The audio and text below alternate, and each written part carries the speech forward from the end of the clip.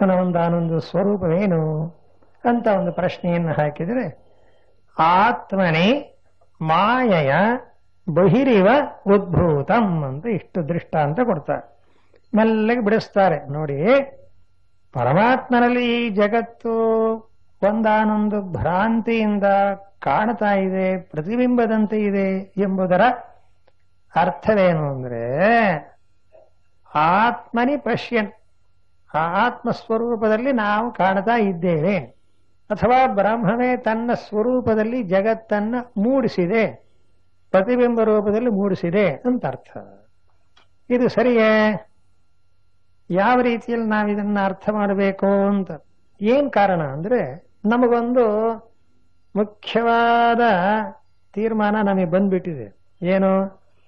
ಜಗತ್ತು ಗಟ್ಟಿ ಅಂತ, ಸತ್ಯ ಪರಮಾರ್ಥವಾಗಿದೆ ಅಂತ. ಅದು ನಿಜಾನ್ನಿ. ವ್ಯವಹಾರವನ್ನ ಆ ರೀತಿ ಮಾಡದೇ ಇದ್ರೆ ಆಗೋದೇ ಇಲ್ಲ. ಯಾವನಿಗಾರು ಒಬ್ಬನಿಗೆ ಸಾಲ ಕೊಟ್ಟಿದ್ರೆ ವಾಪಸ್ ಕೊಡಯ್ಯ ಅಂದ್ರೆ, ಸ್ವಾಮಿ ಮೊನ್ನೆ ಉಪನ್ಯಾಸ ಕೇಳ್ಕೊಂಡ್ ಬಂದ್ರಲ್ಲ, ಇದೆಲ್ಲ ಮಿಥ್ಯ ಹೋಗಿ ಅಂದ್ಬಿಟ್ರೆ ಏನ್ ಗತಿ? ದುಡ್ಡು ಹೋಗ್ಬಿಡುತ್ತೆ. ಹಾಗಲ್ಲ ಕಾಣೋದಿಲ್ಲ. ಅದಿರಲಿ, ಆಮೇಲೆ ಸರಿಪಡಿಸೋಣ, ನೀ ಮೊದಲು ಹಣ ಕೊಡು ಅಂತ ಕೇಳಲೇವೆ. ಆದ್ರಿಂದ ಜಗತ್ತಲ್ಲಿ ಏನಂತ ವ್ಯವಹಾರ ಮಾಡ್ತೇವೆ? ಎಲ್ಲವನ್ನೂ ನಿಜ ನಿಜ ಅಂತ ತಿಳ್ಕೊಂಡು ವ್ಯವಹಾರ ಮಾಡ್ತೇವೆ. ಮತ್ತೆ ಅದಕ್ಕೆ ವಿರುದ್ಧವಾಗಿ ಹೇಳ್ತಾ ಇದ್ದೀರಲ್ರಿ ನೀವು ಕೂತ್ಕೊಂಡು ಅಂದ್ರೆ, ಜ್ಞಾನಿಗಳು ಉತ್ತರ ಕೊಡ್ತಾರೆ, ಹೌದು, ಸತ್ಯ ಅಂತ ಯಾವುದನ್ನು ನೀವು ಎಲ್ಲಿವರೆಗೆ ವ್ಯವಹಾರ ಮಾಡ್ತಾ ಇರ್ತೀರೋ ಅಲ್ಲಿವರೆಗೆ ನಾವೇನು ನಿಮ್ ತಂಟೆ ಬರೋಲ್ಲ ಅಂತ. ಸತ್ಯವಾಗಿ ಮಾಡ್ಕೊಡಿ. ಅದಕ್ಕೊಂದು ಹೆಸರಿಟ್ಟಿದ್ದಾರೆ ವೇದಾಂತದಲ್ಲಿ, ವ್ಯಾವಹಾರಿಕ ಸತ್ಯ ಅಂತಾರೆ. ಏನ್ ಹೇಳಿ? ವ್ಯಾವಹಾರಿಕ ಸತ್ಯ ಅಂತ. ವ್ಯಾವಹಾರಿಕ ಸತ್ಯ ಅಂದ್ರೆ ವ್ಯವಹಾರ ಕಾಲಕ್ಕೆ ಅದು ಒಂದು ನಿಜ ಅನಿಸ್ಕೊಂಡಿರುತ್ತೆ, ಅದು ಬೇಕು. ಈಗ ಕಾಗದವನ್ನು ನಾವು ಹಣ ಅಂತ ಬಳಸ್ತೀವಿ, ಅದು ಎಲ್ರಿಗೂ ಸುಲಭವಾಗಿ ಗೊತ್ತಿದೆ. 10 ರೂಪಾಯಿ, 100 ರೂಪಾಯಿ, 500 ರೂಪಾಯಿ ಅಂತ ತಗೊಳ್ಳಿ ಅಂತ ಕೊಟ್ರೆ ಎಲ್ಲರೂ ಇಸ್ಕೋತಾರೆ, ಬಂತು ಅಂತಾರೆ, ಎಲ್ಲ ಸರಿ. ವಾಸ್ತವ ಅವರು ಕೊಟ್ಟದ್ದೇನು, ನೀವು ತಗೊಂಡದ್ದೇನು? ಒಂದು ಕಾಗದ ಅಲ್ವೇ ಅಂದ್ರೆ ನಿಜ. ಆದರೆ ವ್ಯವಹಾರದಲ್ಲಿ ಅದರ ಮೇಲೆ ರಿಸರ್ವ್ ಬ್ಯಾಂಕ್ ಆಫ್ ಇಂಡಿಯಾ ಅಂತ ಬರೆದಿದ್ದು, ಅದಕ್ಕೆ 500 ರೂಪಾಯಿ ಬೆಲೆ ಅಂತ ಎಲ್ಲರೂ ಒಪ್ಪಿರೋದ್ರಿಂದ ಕೊಟ್ಟು ತಗೊಂಡು ಎಲ್ಲ ಮಾಡ್ತಾ ಇದ್ದಾರೆ. ಈಗ ಇದರಲ್ಲಿ 2 ವಿಷಯ ಏನ್ ತಿಳ್ಕೋಬೇಕು? ವ್ಯವಹಾರದಲ್ಲಿ ಅದು 500 ರೂಪಾಯಿ ಅನ್ನೋದು ರೈಟು, ಆದ್ರೆ ಅದರ ಯೋಗ್ಯತೆ ಏನು? ಒಂದು ಕಾಗದ ಜೋಪಾನವಾಗಿ ಇಟ್ಕೊಳ್ಳಿ, ನೋಟು ಎಣ್ಣೆ ಬಿದ್ದೀತು, ಇದಾದೀತು. ಈಗ ಅದೇ ನೋಟನ್ನು ಮಗುವಿನ ಕೈಯಲ್ಲಿ ಕೊಡಿ, ಅದೇನು ಮಾಡುತ್ತೆ? ಹಿಸುಗ್ ಬಿಡುದು, ಇಲ್ಲ ಕೊಡಬೇಡಿ ಕಣೋ ಮಕ್ಕಳ ಕೈಲಿ ಅಂತ. ಕಾರಣ ಏನು ಅಂದ್ರೆ, ಅದು ಏನು ಪದಾರ್ಥವೋ ತನ್ನ ಪದಾರ್ಥತ್ವ ಬದಲಾಯಿಸಕ್ಕಾಗಲ್ಲ. ಕಾಗದವೇಯ. ನಾವದನ್ನ ಆ ರೀತಿಯಲ್ಲೇ ಬಳಸ್ತೇವೆ. ಇದಕ್ಕೇನಂತಾರೆ? ವ್ಯವಹಾರ ಅಂತ. ಶಬ್ದ ಪ್ರತ್ಯಯಗಳನ್ನು ಬಳಸೋದಷ್ಟೇ.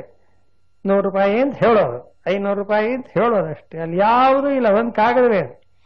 ಅದರಲ್ಲಂತೂ ಈ ಕಾಗದದ ನೋಟ್ ಬಂದ್ಮೇಲೆ ಎಷ್ಟು ಕಷ್ಟ ಅಂದ್ರೆ, ದಾನ ಕೊಡುವ ಅದ್ರ ಮೇಲೆ ನೀರು ಹಾಕೋ ಹಾಗಿಲ್ಲ, ಅದಕ್ಕೆ ನೀರು ಮುಟ್ಟೋ ಹಾಗಿಲ್ಲ, ಬೆಂಕಿ ಅಂತೂ ಮುಟ್ಟೋ ಹಾಗಿಲ್ಲ, ಮಾತ್ರ ಪದಾರ್ಥ ಅಂತ ಬಳಸೋದು ತಪ್ಪೋ ಹಾಗಿಲ್ಲ. ನೋಡಿದ್ರ? ಇದನ್ನೆಲ್ಲ ನಾವು ಮನಸ್ಸಿಗೆ ತಂದುಕೊಂಡ್ರೆ ಏನ್ ಅರ್ಥವಾಗತ್ತೆ? ಪದಾರ್ಥ ಕಾಗದವಾಗಿದ್ರು ಅದನ್ನು ಹೇಗೆ ಬಳಸ್ತೀವೋ ಆ ವ್ಯವಹಾರವನ್ನು ವ್ಯವಹಾರ ಅಂತ. ಹಾಗೆ ಜಗತ್ತು ಇದೆ ಅಂತ ಇಟ್ಕೊಳ್ಳಿ, ಮನುಷ್ಯರಿದ್ದಾರೆ ಅಂತ ಇಟ್ಕೊಳ್ಳಿ, ಎಲ್ಲರೂ ಇದ್ದಾರೆ, ನೆಂಟರಿದ್ದಾರೆ, ಇಷ್ಟರಿದ್ದಾರೆ, ಪ್ರಾಣಿಗಳಿದೆ, ಪಶುಗಳಿದೆ ಅಂತ ಮಾಡಿ, ಎಷ್ಟೊತ್ತು ಬೇಕಾದ್ರೆ ವ್ಯವಹಾರ ಮಾಡಿ. ಜ್ಞಾನಿಗಳೇನಂತಾರೆ? ಇದೆಲ್ಲ ವ್ಯವಹಾರವೇ ಹೊರತು ನಿಜವಲ್ಲ, ಪರಮಾರ್ಥವಲ್ಲ. ಹಾಗಾದ್ರೆ ನಿಜವಾಗಿ ಪರಮಾರ್ಥ ಆಗಿರೋದು ಯಾವುದು? ಇದೆಲ್ಲ ಎಲ್ಲಿ ಕಾಣ್ತಾ ಇದೆ? ಯಾವ ಒಂದಾನೊಂದು ಆಧಾರದಲ್ಲಿ ಕಾಣುತ್ತದೆಯೋ ಅದು ನಿಜ. ಮತ್ತೆ ಅದಕ್ಕಿಂತ ಇದು ಬೇರೆಯಾಗಿ ಕಾಣುತ್ತಲ್ಲ, ಬೇರೆಯಾಗಿ ಕಾಣಲ್ಲ, ಬೇರೆಯಾಗಿದ್ದಂತೆ ಬಹಿರಿವ ಉದ್ಭೂತ. ಎಷ್ಟು ಚೆನ್ನಾಗಿದೆ. ಬಹಿರಿವ ಅಂದ್ರೇನು? ಕನ್ನಡಿಯಲ್ಲಿ ಕಾಣುತ್ತೆ ಅಂದ್ರೆ ಅರ್ಥ ಕಾಣುತ್ತೇನೆ ಅಷ್ಟೇನೆ, ಅಲ್ಲಿ ಏನೂ ಇಲ್ಲ. ಇನ್ನೂ ಸುಲಭವಾದ ಉದಾಹರಣೆ ಹೇಳಬಹುದು. ಸಿನಿಮಾ ಎಲ್ಲ ನೋಡೇ ಇದ್ದೀರಿ, ಟಿವಿ ನೋಡ್ತಾ ಇದ್ದೀರಿ, ಅಲ್ಲಿ ಎಲ್ಲ ನಡೆದಂತೆಯೇ ಕಾಣುತ್ತೆ. ನಿಜ ಏನದರೊಳಗೆ? ಸಿನಿಮಾದಲ್ಲಾಗಲಿ ಟಿವಿಲಾಗಲಿ ನೋಡಿದ್ರೊಳಗೆ ಏನಾದ್ರೂ ಒಂದು ಚೂರು ಒಂದು ಪಾಯಿಂಟ್ ಏನಾದ್ರು ಅಲ್ಲಿ ನಿಜವಾದದ್ದಿದೆಯೇ? ಮುಟ್ ನೋಡಿದ್ರೆ ಏನ್ ಕಾಣುತ್ತೆ? ಅಲ್ಲಿ ಮಳೆ ಬಂದಿರಬಹುದು, ಮತ್ತೊಂದಾಗಿರಬಹುದು, ಮದುವೆ ಆಗಿರಬಹುದು, ಮತ್ತೊಂದು ಏನು ಬೇಕಾರಾಗಿರ್ಬೋದು. ವಾಸ್ತವವಾಗಿ ಅಲ್ಲಿ ಏನೇನೂ ಇಲ್ಲ, ಕೇವಲ ಎಲ್ಲ ದೃಶ್ಯ. ಕಂಡದ್ದೆಷ್ಟೋ ಅಷ್ಟೇನು. ಆಮೇಲೆ ಏನ್ ಮಾಡ್ತೀನಿ? ಕಣ್ಣು ನೋಡಿದ ಕೂಡಲೇ ಟಿವಿ ಆರ್ಸಪ್ಪ ಅಂತೀನಿ. ಸೊ ಏನ್ ಸಿಕ್ತು, ಏನ್ ಹೋಯ್ತು ಅಂದ್ರೆ ಅಲ್ಲಿ ಏನಿದೆ? ಏನೂ ಇಲ್ಲ ಅಂತ ಅರ್ಥ. ಅಂತ ಇಲ್ಲಿ ಮನೇಲಿ ನಲ್ಲಿ ನೀರು ಬರ್ತಾ ಇಲ್ಲ ಅನ್ನಿ, ಅಲ್ಲಿ ಭಾರಿ ಒಂದ್ ಮನೆ ಒಳಗೆ ನೀರು ಸುರಿತಾ ಇದೆ, ಒಂದಿಷ್ಟು ಹಿಡ್ಕೊಂಬನ್ರಿ ಅತ್ಲಾಗಿ, ಟಿವಿಲಿ ಬರ್ತಾ ಇದೆಯಲ್ಲ ಅಂದ್ರೆ ಯಾತಕ್ಕೆ ಬರುತ್ತದೆ? ಅಲ್ಲಿ ಯಾರೋ ಬಿಸಿ ಬಿಸಿಯಾಗಿ ಕಾಫಿ ಕುಡಿತಿದ್ದಾರೆ, ನಮ್ಮಲ್ಲಿ ಇನ್ನು ಹಾಲು ಬಂದಿಲ್ಲ, ಕುಡ್ಕೊಂಬನ್ನಿ ಅಲ್ಲಿ, ಅದು ಏನ್ ಮಾಡೋದು? ದೃಶ್ಯ ಕಂಡ್ರೆ ಅಲ್ಲಿ ಏನೇನೂ ಇಲ್ಲ. ನೋಡಿ ನಮ್ಮ ಜ್ಞಾನಿಗಳು ಎಂಥ ಮಾತು ಹೇಳ್ತಾರೆ ಅಂದ್ರೆ, ಆ ಪರಬ್ರಹ್ಮದಲ್ಲಿ ಹೀಗೆಲ್ಲ ಸಮಸ್ತ ಪ್ರಪಂಚವೂ ಕೂಡ ದೃಶ್ಯವಾಗಿ ಕಾಣ್ತಾ ಇದೆ. ದರ್ಪಣ ದೃಶ್ಯಮಾನ ನಗರಿ ತುಲ್ಯಂ. ಮತ್ ನಮಗಿಂತ ಬೇರೆ ಕಾಣುತ್ತಲ್ಲ ಅಂದ್ರೆ, ಬೇರೆ ಕಾಣುತ್ತೆ ಏನ್ಬೇಡಿ, ಬೇರೆ ಕಂಡಂತೆ ಬಹಿರಿವೋದ್ಭೂತಂ. ಬಹಿಹಿ ಅಂದ್ರೆ ಹೊರಗಡೆ ಅಂತ ಅರ್ಥ. ಪ್ರತ್ಯೇಕವಾಗಿ ಕಾಣುತ್ತಲ್ಲ ಪ್ರಪಂಚ, ನಾನು ಬೇರೆ ನೀನು ಬೇರೆ ಅವನು ಬೇರೆ ಅಂತೆಲ್ಲ ಕಾಣುತ್ತಲ್ಲ, ನಾವು ಎಲ್ಲ ನಮ್ಮದು ಒಳಗೆ ಇದೆ ಅಂತ ಹೇಗೆ ಹೇಳೋದು ಅಂದ್ರೆ, ಹೊರಗಿದ್ದಂತೆ ಕಾಣುತ್ತದೆ ಅಂದ್ರು. ಯಾಕೋ ನನಗೆ ಅರ್ಥವಾಗಲಿಲ್ಲ, ಒಂದು ದೃಷ್ಟಾಂತ ಕೊಡಿ ಅಂದ್ರು. ಯಥಾ ನಿದ್ರಯ ಅಂತಾರ. ಆಗ ನಿಮ್ಮ ಅನುಭವದಲ್ಲೇ ಇರತಕ್ಕ ಒಂದು ದೃಷ್ಟಾಂತವನ್ನು ಕೊಡ್ತೇವೆ ಅಂತ. ಯಥಾ ನಿದ್ರಯ ಪಶ್ಯನ್ ಅಂತ. ಆಯ್ತು, ಈಗ ನಾವೆಲ್ಲ ಇಲ್ಲಿ ಉಪನ್ಯಾಸ ಕೇಳ್ತಾ ಇದ್ದೇವೆ, ಮುಗಿದ ಮೇಲೆ ಮನೆಗೆ ಹೋಗ್ತೇವೆ. 10 ಗಂಟೆ 11 ಗಂಟೆ ಆದ್ಮೇಲೆ ಏನ್ ಮಾಡ್ತೇವೆ ಹೇಳಿ? ಎಲ್ರಿಗೂ ಗೊತ್ತು, ರಾಮಂ ಸ್ಕಂದಂ ಹನುಮಂತಂ ಅಂತ ಹೇಳ್ಕೊಳ್ಳೋದು. ಎಪ್ಪು ಬಿದ್ದುಕೋತೀವಿ, ಮಲ್ಕೋತೀರಾ ಇಲ್ವಾ? ಆಗ ಪ್ರಪಂಚ ಏನಾಗುತ್ತೆ? ಎಲ್ಲ ಜಾಗ್ರತ್ ಪ್ರಪಂಚವೆಲ್ಲ ಕ್ಲೋಸ್ ಆಗ್ಬಿಡುತ್ತೆ. ತಕ್ಷಣ ಒಂದು ಕನಸು ಬೀಳುತ್ತೆ ಅಂತ ಇಟ್ಕೊಳ್ಳಿ. ಅಲ್ಲೇನು ಕಾಣುತ್ತೆ? ನಾನು ಎಚ್ಚರದಿಂದ ಬಂದಿದ್ದೇನೆ ಅಂತ ಏನಾರು ಗೊತ್ತಿದೆಯೇ? ಗೊತ್ತಿಲ್ಲ. ಅಲ್ಲಿ ಪೂರ್ಣವಾಗಿ ಈ ಎಚ್ಚರವನ್ನೇ ಮರೆತು ಎಲ್ಲ ಇದರಂತೆಯೇ ಇರತಕ್ಕ ಒಂದು ಆನಂದ, ಇವ ಎಚ್ಚರದಂತೆಯೇ ಇರತಕ್ಕಂಥ ಒಂದು ಪ್ರಪಂಚವನ್ನೇ ಕಾಣ್ತೇವೆ. ಕಂಡಾಗ ಏನಾಗುತ್ತೆ? ನಾನು ನೀನು ಅವನು ಎಲ್ಲ ಇಲ್ಲಿ ಏನೇನು ನಡೀತಾ ಇದೆಯೋ ಅದಷ್ಟು. ಕೆಲವು ಸಲ ಸ್ವಪ್ನ ಹೇಗೆ ಬೀಳುತ್ತೆ ಅಂದ್ರೆ, ಎಚ್ಚರದ ವಾಸನೆ ಇರುತ್ತಾರೆ, ಇಲ್ಲಿ ಏನೇನು ಮಾಡಿರುತ್ತಾನೋ ಅದಷ್ಟನ್ನು ಅಲ್ಲೇ ರಿಪೀಟ್ ಮಾಡ್ತಾರೆ. ತಮಾಷೆಯಾಗಿ ನಮ್ಮ ಗುರುಗಳೊಂದು ಹೇಳೋರು, ಒಬ್ಬ ತುಂಬಾ ಇಸ್ಪೀಟ್ ಆಡ್ತಾ ಇದ್ದಂತೆ ಬೆಳಿಗಿನ ಸಾಯಂಕಾಲದವರೆಗೆ. ಅದು ಅಭ್ಯಾಸ ಆಗಿಬಿಟ್ಟಿತ್ತು. ಮಲ್ಕೊಂಡ್ರು ಅವನಿಗೆ ಇಸ್ಪೀಟೇ ಕಾಣ್ತಾ ಇತ್ತು. ಒಂದ್ ದಿವಸ ರಾತ್ರಿ ಮಲಗಿದಾನೆ, ಕನಸಿನಲ್ಲೇನೆ 12 13 ಅಂತಿದ್ದಾನದು. ಯಾವಾಗ? ಮಲಕೊಂಡಾಗ ಕನಸಿನಲ್ಲಿ. ಪಕ್ಕದಲ್ಲಿ ಒಬ್ಬ ಎಚ್ಚರವಾಗಿದ್ದ, ಏನ್ 12 13 ಅಂತಾನಲ್ಲ, ಅದು ಇಸ್ಪೀಟ್ ಆಟದಲ್ಲಿ ಎಂಥದ್ದು ಒಂದು ಇದೆಯಲ್ಲಪ್ಪ, ತುರುಫು ಅಂತ ಕೇಳ್ತಾರಲ್ಲ, 28 ಆಟ ಇತ್ತಾ ಇದ್ದ. ಇವನ್ ತಮಾಷೆಗೆ ಏನ್ ಮಾಡ್ಬಿಟ್ಟ, ಎಚ್ಚರ ಆಗಿದ್ದನು ಅವನು 13 ಅಂದ್ಕೊಳ್ಳೆ, ಇವನು 14 ಅಂದ, 15 ಇವನ್ ತುರುಫು ಅಂದ್ಬಿಟ್ನಂತ. ಮಲಗಿದ್ದವನು 14 15 ಶಬ್ದ ಕೇಳಿದ ಕೂಡಲೇ ಆಟ ನಿಲ್ಲಿಸ್ಬೇಕಲ್ಲ, ತುರುಫ್ ಬಂದ್ಬಿಟ್ನಂತ. ಯಾವಾಗ? ಕನಸಿನಲ್ಲಿದ್ದವನು. ನೋಡಿ ಆ ವಾಸನೆ ಅನ್ನೋದು ಎಷ್ಟು ಬಲವಾಗಿದೆ ಅಂದ್ರೆ, ಇಲ್ಲಿ ಏನು ಕಂಡಿದ್ವೋ ಅದನ್ನು ಹಾಗೆ ನಾವು ಕನಸಿನಲ್ಲಿ ಕಂಡುಬಿಡ್ತೀವಿ. ಅದನ್ನೇ ಇಲ್ಲಿ ಯಥಾ ನಿದ್ರಯ ಅಂದ್ರು. ಈಗ ವೈಲಕ್ಷಣ್ಯ ನೋಡ್ಬಿಡಿ, ನಮಗೆ ಚೆನ್ನಾಗಿ ಗೊತ್ತಾಗತ್ತೆ. ಎಚ್ಚರವನ್ನ ಪರಮಾರ್ಥ ಸತ್ಯ ನಿಜ ಅಂತಿ, ಕನಸಿನಲ್ಲಿ ಕಂಡದ್ದು ಅಲ್ಲೇನಿದೆ, ಏನು ಇಲ್ಲ ಅಂತ. ಈಗ ನಮಗೆ ವ್ಯವಹಾರ ದೃಷ್ಟಿಯಿಂದ ಕನಸು ಅಂದ್ರೆ 0, ಏನು ಬೆಲೆ ಇಲ್ಲ ಅಂತ ಡಿಸ್ಪೋಸ್ ಮಾಡ್ಬಿಡ್ತೀವಿ. ಜ್ಞಾನಿಗಳೇನು ಹೇಳ್ತಾರೆ? ನಮಗೆ ಅವಸ್ಥೆ ವಿಚಾರ ಬೇಡ, ಆ ಅವಸ್ಥೆಯನ್ನ ಬೆಳಗುತ್ತಾ ಅಲ್ಲಿ ನೀವೇನೇನು ಕಂಡರೋ, ಏನೇನು ಅನುಭವಿಸಿದ್ರೋ ಅದನ್ನು ಯಾರು ಮಾಡಿದವರು ಹೇಳಿ ನೋಡೋಣ, ನಿಮ್ಮ ಅನುಭವದಿಂದ ಹೇಳಿ. ನಾನು ಮತ್ತೊಬ್ಬ ಅಂದ್ರಲ್ಲ, ಮತ್ತೊಬ್ಬ ನಾನು ಯಾರು? ಯಾವನ್ ಬಂದಿದ್ದ ನಿಮ್ ಕನಸಿಗೆ? ಯಾರಿಲ್ಲ ಸ್ವಾಮಿ. ಮತ್ತೆ ಮತ್ತೊಬ್ಬನನ್ನ ಯಾರನ್ನ ನೋಡಿದ್ರಿ? ನೀವೇ ಮತ್ತೊಬ್ಬನಾಗಿದ್ರಿ. ನೀವೇ ಒಂದಾನೊಂದು ಜಾಗ, ಕಾಲ, ದೇಶ, ಕ್ರಿಯಾ, ಕಾರಕ ಎಲ್ಲವೂ ಆಗಿದ್ರೆ ಇಲ್ವಾ? ಕನಸಿಂದ ಎಚ್ಚರಾದ ಮೇಲೆ ಏನಾರು ಅಲ್ಲಿ ಒಂದು ಲವಲೇಶವಾದ್ರೂ ಉಳಿದಿರುತ್ತೆ ಎಚ್ಚರದ ಕನಸಿಂದ. ಅದಕ್ಕೆ ಯಥಾ ನಿದ್ರಯ ಅನ್ನೋ ದೃಷ್ಟಾಂತ. ಅದು ನಮ್ಮ ಅನುಭವದಲ್ಲೇ ಇರೋಣದ್ರಿಂದ ಏನಂತ ಹೇಳಿದರು ಜ್ಞಾನಿಗಳು? ಹೇಗೆ ನೀನು ಕನಸಿನಲ್ಲಿ ಒಬ್ಬನೇ ಇದ್ದು ನಾನಾ ರೂಪವಾದ, ನಾನಾ ವಿಭಾಗದಿಂದ ಕೂಡಿದ ಚೇತನ ಚೇತನ, ಅಲ್ಲಿಯೂ ಹಗಲಾಗುತ್ತೆ, ರಾತ್ರಿ ಆಗುತ್ತೆ, ಸೂರ್ಯ ಚಂದ್ರ ನಕ್ಷತ್ರ ಶತ್ರು ಮಿತ್ರ ಒಳ್ಳೆಯದು ಕೆಟ್ಟದು ಎಲ್ಲವನ್ನು ನೀನು ನೋಡ್ತಾ ಇದ್ಯಲ್ಲ, ಎಚ್ಚರ ಆದ ಮೇಲೆ ಏನಾಯ್ತವೆಲ್ಲ? ಅಯ್ಯೋ, ಅಲ್ಲಿ ಏನೂ ಇರಲಿಲ್ಲ, ಯಾವುದೂ ಕೂಡ ಬರೀ ತೋರಿತೆ ಹೊರತು ನಿಜವಿಲ್ಲ, ಅಲ್ಲಿ ನಾನೇ ಎಲ್ಲವೂ ಆಗಿದ್ದೆ. ಅಂದ್ರೆ ಹೀಗೆ ತನ್ನಲ್ಲಿ ಈ ರೀತಿ ಜಗತ್ತು ಕಾಣಬಹುದು ಅನ್ನೋಕೊಂದು ಪ್ರೂಫ್ ಆಯ್ತಾ ಇಲ್ವಾ? ಹಾಗೆಯೇ ಈ ಜಗತ್ತು ಕಾಣ್ತಾ ಇದೆ ಅಂದ್ರೆ ಆ ಪರಮಾತ್ಮನಲ್ಲಿಯೇ ಸಮಸ್ತವೂ ಕೂಡ ತನ್ನಲ್ಲಿಯೇ ಹೇಗೆ ಆ ಸ್ವಪ್ನಾವಸ್ಥೆಯಲ್ಲಿ ಸಮಸ್ತ ಜಗತ್ತು ಕೂಡ ಕಾಣುತ್ತದೆಯೋ ಹಾಗೆ ಕಾಣ್ತಾ ಇದೆ ಅಂದ್ರು. ಯಥಾ ನಿದ್ರಯ ಅಂದ್ರು. ಇಷ್ಟು ವಿಷಯವನ್ನ ಈಗ ಮನಸ್ಸಿಗೆ ತಗೊಳ್ಳಿ. ಈ ಒಂದಾನೊಂದು ಶ್ಲೋಕವನ್ನ ಈಗ ಮುಕ್ತಾಯ ಮಾಡಿ ಕನ್ಕ್ಲೂಷನ್ ಹೇಳ್ತಾರೆ. ಯಸ್ಸಾಕ್ಷಿ ಕುರುತೆ ಪ್ರಬೋಧ ಸಮಯೇ ಸ್ವಾತ್ಮಾನಮೇವಾದ್ವಯಂ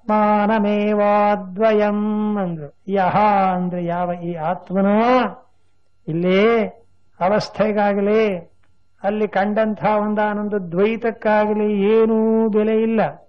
ಇಷ್ಟರ ಮಟ್ಟಿಗೆ ಬೆಲೆ ಉಂಟು. ಏನ್ ಬೆಲೆ? ಅದನ್ನೆಲ್ಲ ಯಾವನು ನೋಡ್ತಾ ಇದ್ದಾನೋ ಅವನು ಗಟ್ಟಿ, ಅವನೇ ಆತ್ಮ. ಆತ್ಮ ಅಂದ್ರೆ ಅವನು ಕನಸಿನಲ್ಲಿ ಹೇಗೆ ತನಗೆ ಬೇಕಾದ ಎಲ್ಲಾ ಪದಾರ್ಥಗಳನ್ನು ಸೃಷ್ಟಿ ಮಾಡಿಕೊಂಡು ಅದರಲ್ಲಿಯೇ ವಿಹಾರ ಮಾಡ್ತಾ ಇರ್ತಾನೆಯೋ ಹಾಗೆಯೇ ಅದೇ ಆತ್ಮನ ಎಚ್ಚರದಲ್ಲಿಯೂ ತಾನು ಒಬ್ಬನೇ ಇದ್ದುಕೊಂಡು ಎಲ್ಲಾ ಚೇತನಾಚೇತನ ಜಗತ್ತನ್ನು ತನ್ನಲ್ಲಿಯೇ ಕಲ್ಪಿಸಿಕೊಳ್ಳುತ್ತಾ ಅದರಲ್ಲಿ ವ್ಯವಹಾರ ಮಾಡ್ತಾ ಇದ್ದಾನೆ. ಆದ್ದರಿಂದ ಕನಸು ಯಾವ ರೀತಿಯಲ್ಲಿ ಅದ್ವಿತೀಯವಾದ ಸ್ಥಿತಿಯ ಎಚ್ಚರವೂ ಹಾಗೆಯೇ ಇತಿ ಪ್ರತ್ಯೇತವ್ಯಂ ತಿಳ್ಕೋಬೇಕು. ಸ್ವಲ್ಪ ಕಷ್ಟ ಇದು, ಆದ್ರೆ ಅನುಭವದಿಂದ ಹೇಳಿರುವಾಗ ಅನುಭವವನ್ನು ಅಪಲಾಪ ಮಾಡಕ್ಕಾಗದು. ಯಾರೊಬ್ರು ಅದರಲ್ಲಿ ವೇದಾಂತಲ್ಲಿ ಏನ್ ಹೇಳ್ತಾರೆ, ಈ ಅನುಭವ ಯಾಕೆ ಕೊಡ್ತಾರೆ ಕನಸಿನ ಅನುಭವನ ಅಂದ್ರೆ ಇದು ಸಾರ್ವತ್ರಿಕ ಅಂತ, ಅಂದ್ರೆ ಎಲ್ಲರಿಗೂ ಆಗತ್ತೆ. ಇನ್ಯಾವುದೋ ಒಂದು ಅನುಭವ ನಾನು ಹೇಳಿದ್ರೆ, ಒಂದು ವೇಳೆ ಸಮಾಧಿಯಲ್ಲಿ ಕೂತಿದ್ದಾಗ ಏನೊಂದು ಜಗತ್ತು ಕಾಣಲ್ಲ ಅಂದ್ರೆ ಎಲ್ರಿಗೂ ಸಮಾಧಿ ಬರೋದು ಕಷ್ಟ.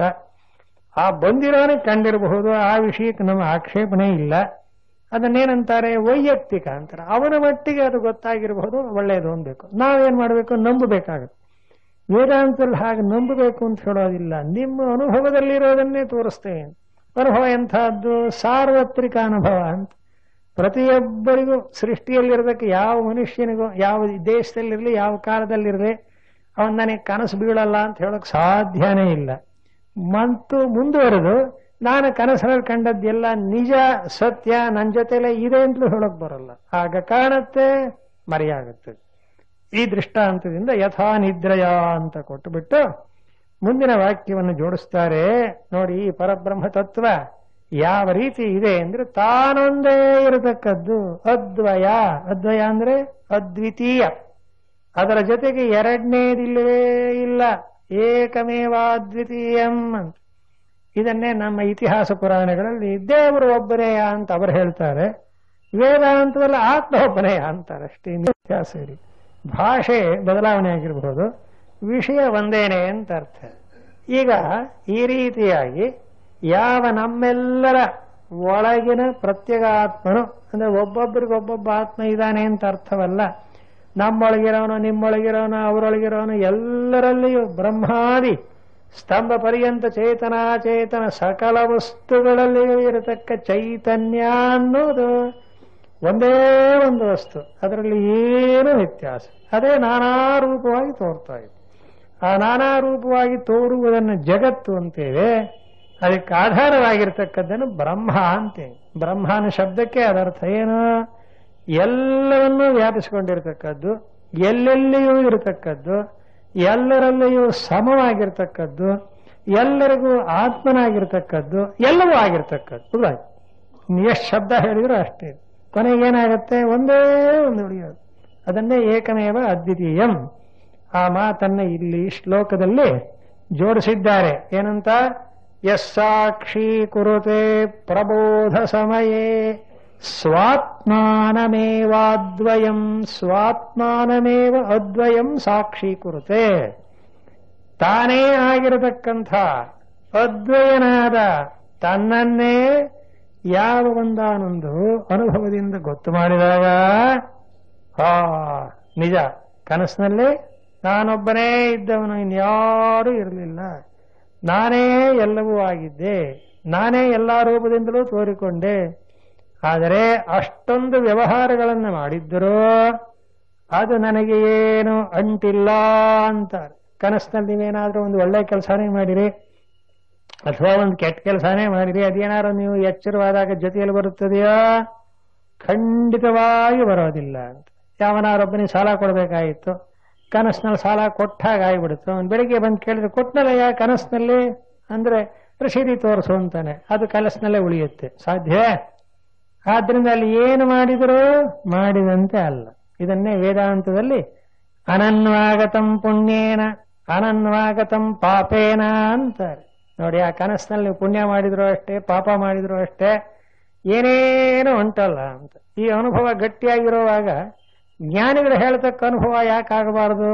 ಏನಂತ ಎಚ್ಚರದಲ್ಲೂ ಹಾಗೇನೆ ಅಂತ. ಇಲ್ಲಿಯೂ ಅದ್ವಯನೇ ಆತ್ಮ.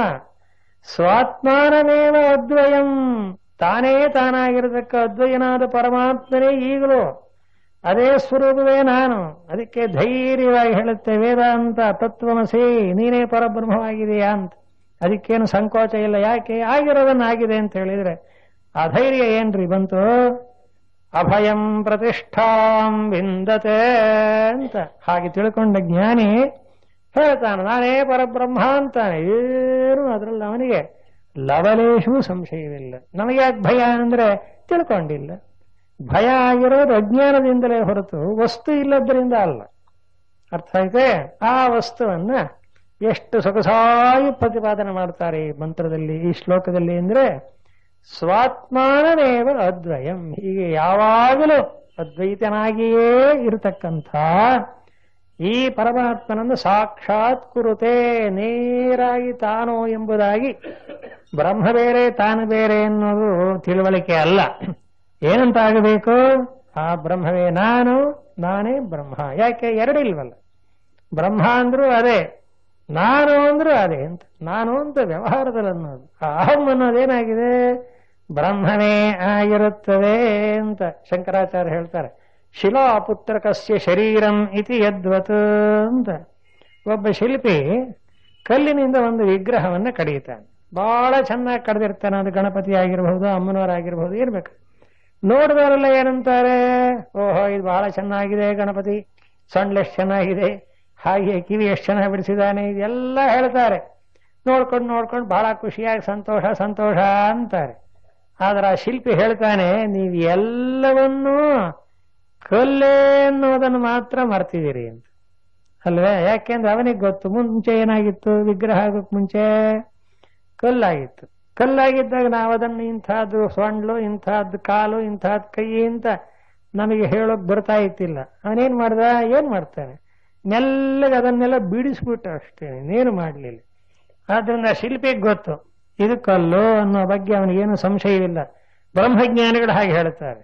ಇದು ಎಷ್ಟೇ ವಿಚಿತ್ರವಾಗಿ ತೋರ್ಲಿ, ಒಂದು ಶಿಲೆ ವಿಗ್ರಹವಾದಾಗ ಅದನ್ನು ದೇವರು ಅನ್ನೆ, ಗಣಪತಿ ಅನ್ನೆ, ಕಿರೀಟ ಅನ್ನೆ, ಸೊಂಡ್ಲು ಅನ್ನೆ, ನೀವು ಏನು ಬೇಕಾದ್ರೂ ವ್ಯವಹಾರ ಮಾಡಿ ಆ ಕಡ್ದಿರೋನಿಗೆ ಗೊತ್ತು ಇದೆಲ್ಲವೂ ಶಿಲೆ ಅಂತ. ಹಾಗೆ ಜ್ಞಾನಿ ಏನೇ ಜಗತ್ತೆಲ್ಲ ಯಾವ ರೂಪವಾಗಿ ತೋರ್ಲಿ, ಏನೇ ಆಗಲಿ, ದೇವಾಸುರ ನರ ಮನುಷ್ಯ ಪಶು ಪಕ್ಷಿ ಕ್ರಿಮಿ ಕೀಟ ಅಂತ ತೋರ್ಲಿ, ಇದೆಲ್ಲ ಏನು? ಸರ್ವಂ ಖಲ್ವಿದಂ ಬ್ರಹ್ಮ, ತಾನೊಂದೇ ಆಗಿದೆ ಅಂತ. ಅದೇ ಬ್ರಹ್ಮಜ್ಞಾನಿಯ ಒಂದಾನೊಂದು ಜ್ಞಾನದ ಪರಾಕಾಷ್ಠೆ ಅಂತ. ಇದು ಪ್ರತಿಯೊಬ್ಬರಿಗೂ ಸಾಧ್ಯ, ಆ ದೃಷ್ಟಿ ಬೇಕಷ್ಟೆ. ಹಾಗೆ ವ್ಯವಹಾರ ಏನು ಬೇಕಾದ್ರೂ ಮಾಡಿ, ಒಂದು ವೇಳೆ ಬ್ರಹ್ಮವಾಗಿ ನಾವು ಕಂಡುಕೊಂಡ್ಬಿಟ್ರೆ ಜಗತ್ನಲ್ಲಿ ಬಾಳೋದು ಹೇಗೆ ಅಂತ ಯೋಚನೆ ಮಾಡೋದಿಲ್ಲ. ವ್ಯವಹಾರದ ಬಾಳಿ ವ್ಯವಹಾರ ಮಾಡ್ತಾ ಇರಬಹುದು, ಅದರಲ್ಲೇನೂ ಇಲ್ಲ. ಆದರೆ ನಿಜವನ್ನು ಅರಿತುಕೊಳ್ಳುವುದು, ಅರಿತುಕೊಳ್ಳದೇ ಇರುವುದು, ಇಷ್ಟರಲ್ಲಿ ಮಾತ್ರ ವ್ಯತ್ಯಾಸ.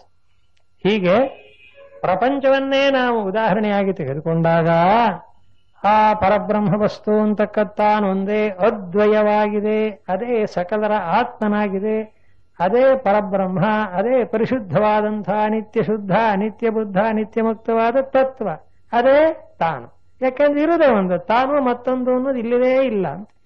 ಇಷ್ಟನ್ನ ಯಾವ ಸದ್ಗುರುಮೂರ್ತಿಯಾದಂಥ ಭಗವಂತನೋ ಲೋಕಕ್ಕೆಲ್ಲ ಗುರುವಾಗಿ ಉಪದೇಶ ಮಾಡಿದ್ದಾನೆಯೋ, ತಸ್ಮೈ ಶ್ರೀ ಗುರುಮೂರ್ತಯೇ ನಮ ಇದಂ ಶ್ರೀ ದಕ್ಷಿಣಾಮೂರ್ತಯೇ ಅಂತಂಥ ಗುರುಮೂರ್ತಿಯಾದ ಭಗವಂತನಿಗೆ ನಮಸ್ಕಾರ ಅಂತ. ಇದು 1ನೇ ಪದ್ಯದ ಅರ್ಥ ಆಯ್ತು.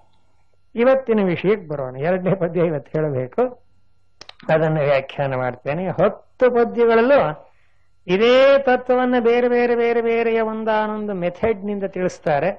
ಈಗ ಕೇಳಿದ್ದೀರಿ, ಒಂದು ವೇಳೆ ನಿಮ್ಗೆ ಯಾವುದೋ ವಿಷಯ ಅರ್ಥವಾಗದೇ ಇರಬಹುದು, ಮತ್ತೆ ನೋಡಿ ವ್ಯಾಖ್ಯಾನ ಮಾಡ್ತಾರೆ. ಈಗ ಎರಡನೇ ಪದ್ಯವನ್ನು ಓದೋಣ. ಬೀಜಸ್ಯಾಂತರಿವಾಂಕುರೋ ಜಗದಿದಂ ಪ್ರಾಂಗ್ ನಿರ್ವಿಕಲ್ಪಂ ಪುನಃ ಮಾಯಾ ಕಲ್ಪಿತ ದೇಶ ಕಾಲ ಕಲನಾ ವೈಚಿತ್ರ್ಯ ಚಿತ್ರೀಕೃತಂ ಮಾಯಾವೀವ ವಿಜೃಂಭಯತ್ಯಪಿ ಮಹಾಯೋಗೀ ವಯಸ್ವೇಚ್ಛಯಾ ತಸ್ಮೈ ಶ್ರೀ ಗುರುಮೂರ್ತಯೇ ನಮ ಇದಂ ಶ್ರೀ ದಕ್ಷಿಣಾಮೂರ್ತಯೇ. ಈ ಎರಡನೇ ಪದ್ಯದಲ್ಲಿ ಏನು ವಿಷಯ ಹೇಳ್ತಾರೆ ಅನ್ನಕ್ಕೆ ಗುರುಗಳು ಹೆಡ್ಡಿಂಗ್ ಕೊಟ್ಬಿಟ್ಟಿದ್ದಾರೆ. ಪರಮಾತ್ಮನ ಜಗತ್ಕಾರಣತ್ವ ಅಂತ ಸ್ವಲ್ಪ ವಿಷಯವನ್ನ ನಿನಗೆ ಹತ್ತಿರವಾಗಿ ವಿವರಿಸಕ್ಕೋಸ್ಕರವಾಗಿ ಭಗವಂತ ಅಂದ್ರೆ ಯಾರು ಅಂತ ಮೊದಲು ಪರಿಚಯ ಮಾಡಿಕೊಟ್ಟು ಅವನೇ ನಾನು ಅನ್ನೋದನ್ನು ಕೊನೆಯಲ್ಲಿ ಉಪಸಂಹಾರ ಮಾಡ್ತಾರೆ. ಆದ್ದರಿಂದ ದೇವರು ಯಾರು? ನಮಗೆಲ್ಲ ದೇವರು ಅಂದ್ರೆ ನಾನು ಬೇರೆ ದೇವರು ಬೇರೆ ಅಂತ ಅನ್ನೋ ಭಾವನೆ ವ್ಯವಹಾರದಲ್ಲಿರೋದು ಸರಿ, ಅದು ಹಾಗೆ ವ್ಯವಹಾರ ಮಾಡ್ತೇವೆ. ಆದ್ರೆ ಅಧ್ಯಾತ್ಮಶಾಸ್ತ್ರ ಹೇಳುತ್ತೆ, ಅವನನ್ನು ಯಾರನ್ನ ದೇವರು ಅಂತ ನೀ ಕರೀತೀಯೋ ನೀನೇ ಅವನು, ಅವನೇ ನೀನು. ಇದು ಅದ್ವಯ ಜ್ಞಾನ ಅಂತ ಈಗ ಹೇಳಿದ್ದಾಯಿತು. ಈಗ ಅದನ್ನು ಸಮರ್ಥನೆ ಮಾಡ್ತಾರೆ. ಯಥಾ ಪ್ರಕಾರ ಸಮರ್ಥನೆ ಮಾಡುವುದಕ್ಕೆ ತಕ್ಕಂತೆ ಒಂದು ಪ್ರಕ್ರಿಯೆ ಅಂತ ಬೆಳಿಗ್ಗೆ ಹೇಳಿದ್ನಲ್ಲ, ಒಂದು ಮೆಥಡ್ ತಗೋತಾರೆ, ಕ್ರಮ.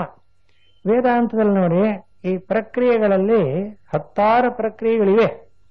ಅತ್ಯಂತ ಮುಖ್ಯವಾದದ್ದು 2 ಅಂತ ಗೊತ್ತು ಮಾಡಿದ್ದಾರೆ. ಒಂದನ್ನ ಅವಸ್ಥಾತ್ರಯ ಪ್ರಕ್ರಿಯೆ ಅಂತ, ಅದು ಸ್ವಲ್ಪ ಈಗಾಗಲೇ ಮೊದಲನೇ ಶ್ಲೋಕದಲ್ಲಿ ಒಂದು ಚೂರು ಬಂತು, ಅದನ್ನ ಮತ್ತೆ ಪ್ರತ್ಯೇಕವಾಗಿ ಹೇಳೋದಿದೆ, ಹೇಳೋಣ. ಎರಡನೇ ಪ್ರಕ್ರಿಯೆಯನ್ನ ಕಾರ್ಯಕಾರಣ ಪ್ರಕ್ರಿಯೆ ಅಂತ.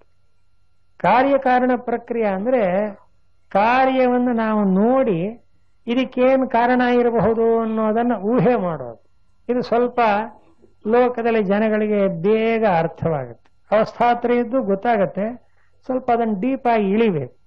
ಕಾರ್ಯಕಾರಣ ಪ್ರಕ್ರಿಯೆ ಹಾಗಲ್ಲ, ಸುಮಾರಾಗಿ ಎಲ್ಲರಿಗೂ, ಅದರಲ್ಲೂ ವಿಶೇಷವಾಗಿ ಈಗಿನ ಒಂದು ವಿಜ್ಞಾನ